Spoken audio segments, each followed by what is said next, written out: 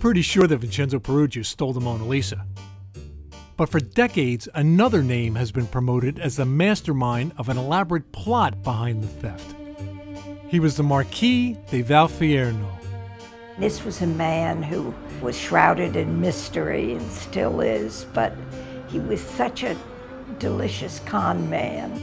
The story goes that Valfierno had a forger make 6 perfect copies of the Mona Lisa, which he sold to gullible American millionaires.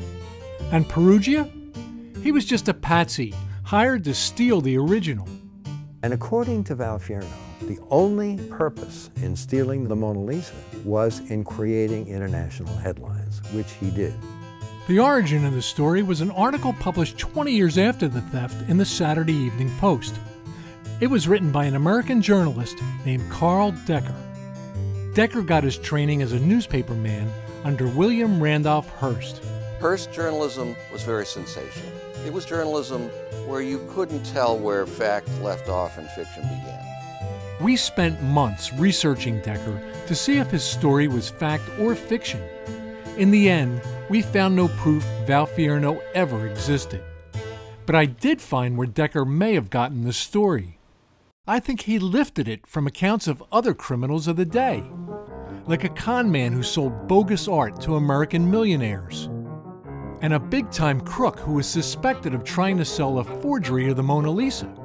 Sound familiar? And Decker didn't even bother to check the facts he used about the masterpiece. He said the painting and its frame weighed nearly 220 pounds. Non, le tableau de la Joconde, c'est un tableau en fait très léger. J'ai déjà pris dans mes mains, avec le cadre comme sans le cadre, très facile à prendre. Hein. And what about those 6 forgeries? That's one of the main reasons for not believing the story. It's almost 100 years later, and none of these 6 perfect copies of the Mona Lisa has ever turned up in anybody's collection, anybody's attic. It's 100 years later. Where are these 6 copies? I asked a professor who studied Decker if we can believe this story.